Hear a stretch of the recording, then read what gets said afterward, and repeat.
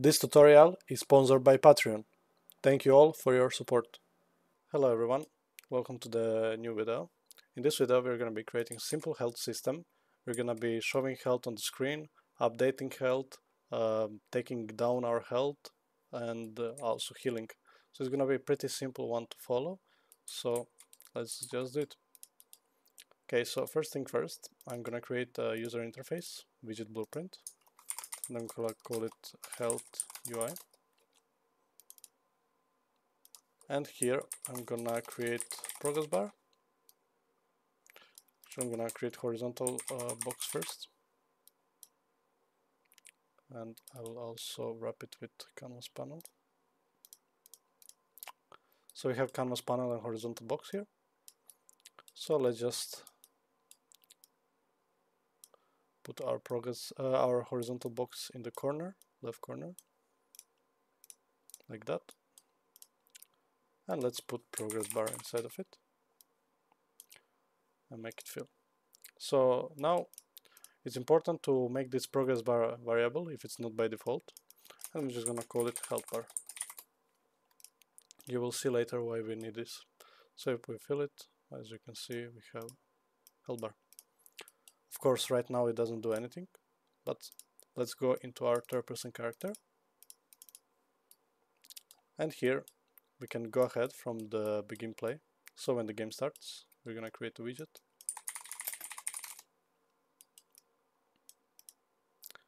And here it is.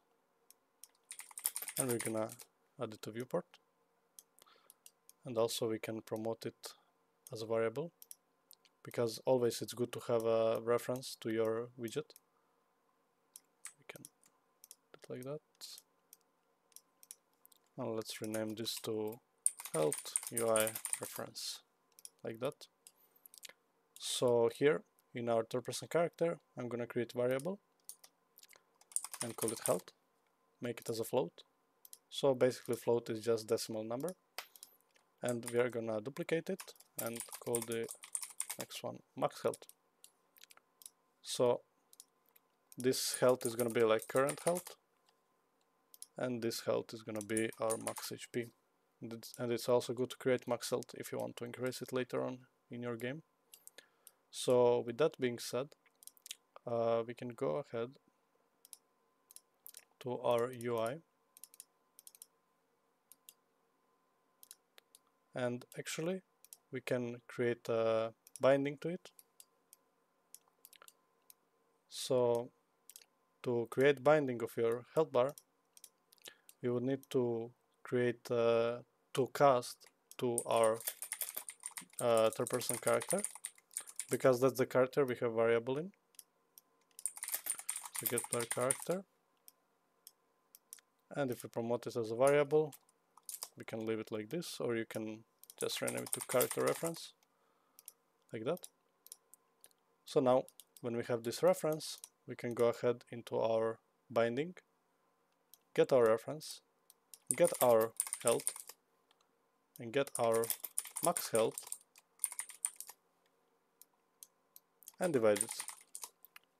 So basically we are gonna divide current health with our max health, and our max health is currently 100. So we're gonna get a good percentage there. So this is working now. But I also said we're gonna create damage system, and also we're gonna create healing system. So let's go into our third-person character here, and we're gonna create functions.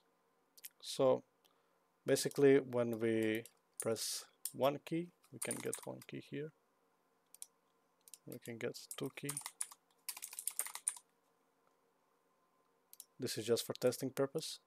So I'm gonna create function that's gonna be heal, and I'm gonna duplicate it, and the second one is gonna be take damage.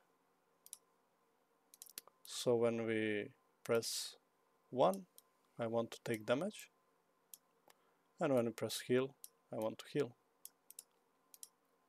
Just like that.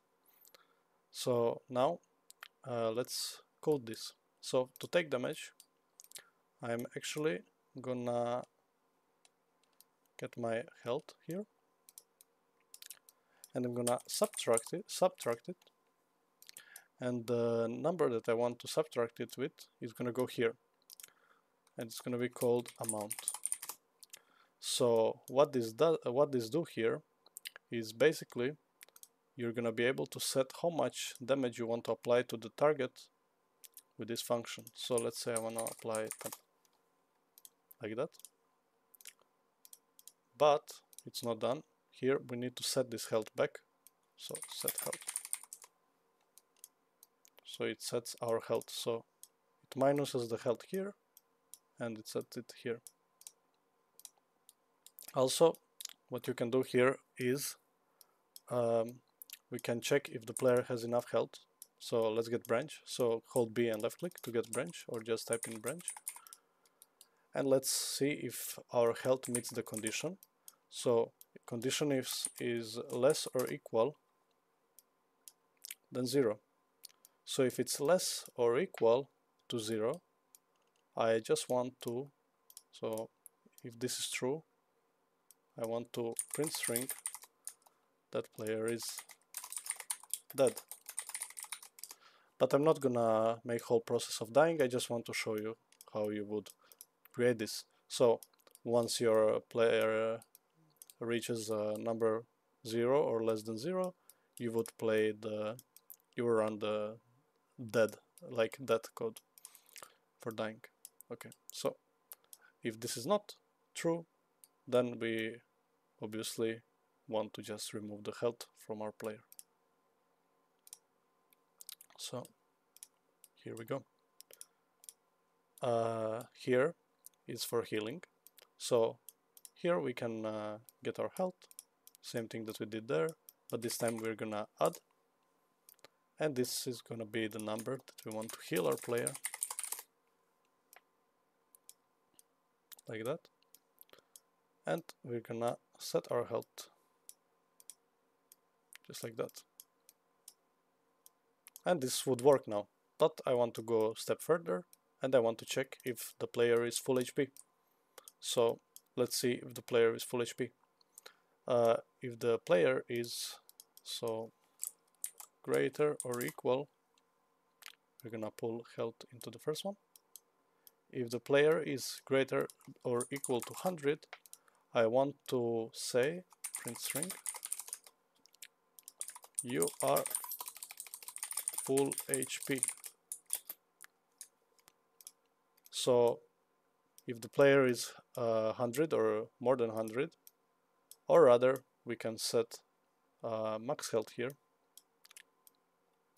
So if our player has max health or even more than max health, then he's full HP and we are not gonna heal him. And here we're gonna heal him. So let's see how this works. Let's put heal to be 10 as well. So if we go and open the level, inside of our level, if we press 1, as you can see, we are damaging the character and our character died. But if we heal to full HP, as you can see, we are full HP and character is not healing anything because we are full HP. So thank you for watching and see you in the next episode. Bye.